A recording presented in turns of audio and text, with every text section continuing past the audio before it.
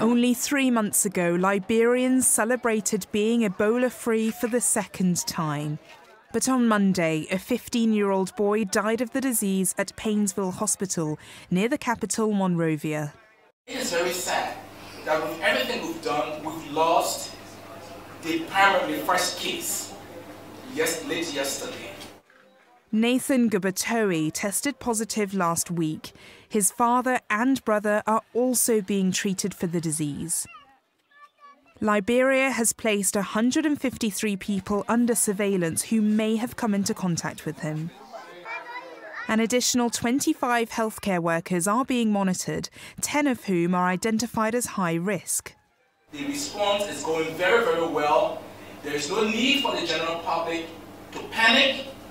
We are in control. And I'm repeating, we are in control. A vaccine for Ebola is now available in Liberia, according to the World Health Organization.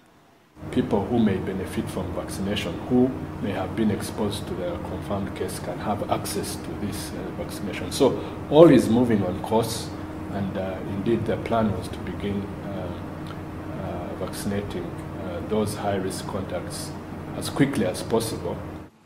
Of the 3 countries hardest hit by the disease, Sierra Leone was declared Ebola-free on the 7th of November and Guinea on the 16th of November. The World Health Organization said that 11,300 people have died of the virus since the outbreak was announced in March last year.